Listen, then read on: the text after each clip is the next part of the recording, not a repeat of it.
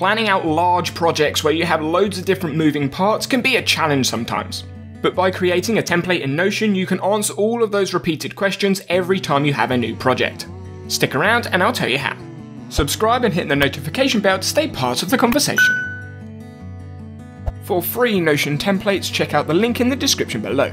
For those of you unfamiliar in Notion, you can use databases to collect loads of information and just show the bits that you want to see. So I'm going to start off by creating a simple database in a table view. I'm going to name it Project Database, and now every row in this table essentially is a different project. If we go over to the arrow in the database, we can actually create a template for this database. You see, now we're editing a template in this specific database. I'm going to name it New Project Template so I know what it is. I'm then going to change some of these properties, essentially identification for each project, so each project will have a different date, and each project will have different progress in completion. Now I'm just going to make this page a little bit wider because we're going to have lots of information in here.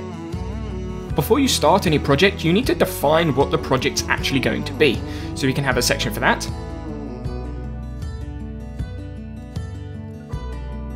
You also need to know who's actually going to be working on the project, if it's just yourself or if there's loads of members of a team. You also need to understand the value proposition of the work you're doing. Why are you actually doing this project? Is the project worth doing?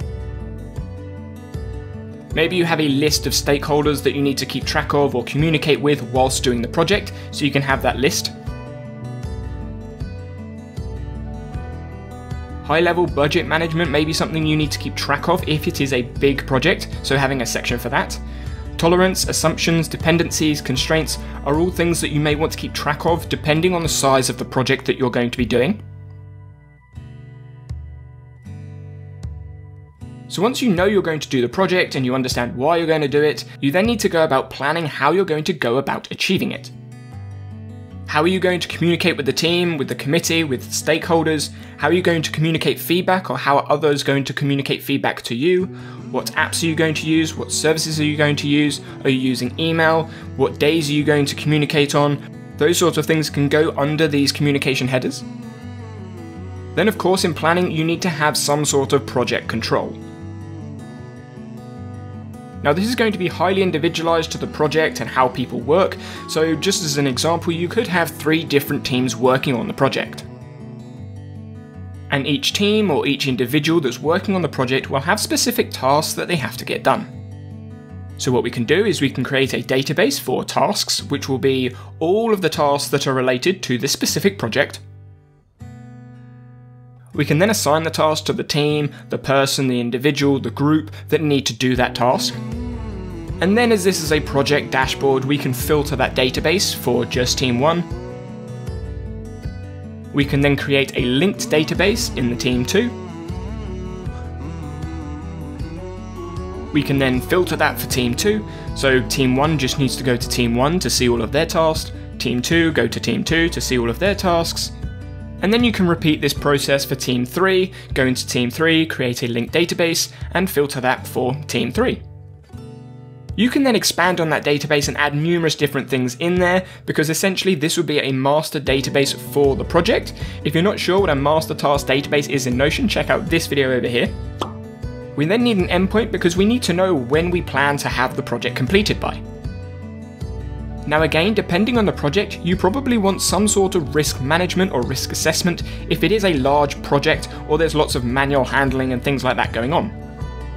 So we can create a database board view, have all of the hazards and risks in here that we need to manage. We can then look at those risks and see, okay, maybe we need to address this risk to make it acceptable or avoid the risk. We can then decide what action we need to take on those risks.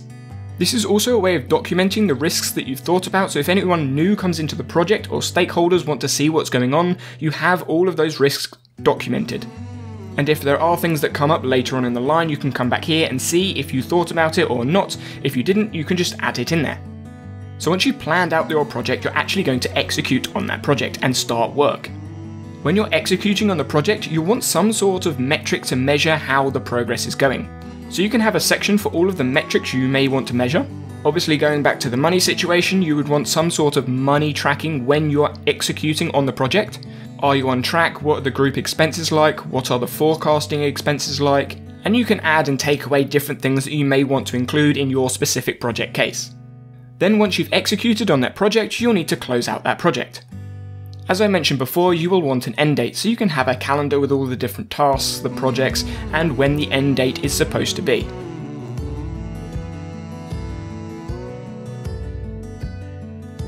Then you can see when the end date is coming up, so you can start thinking about handover information.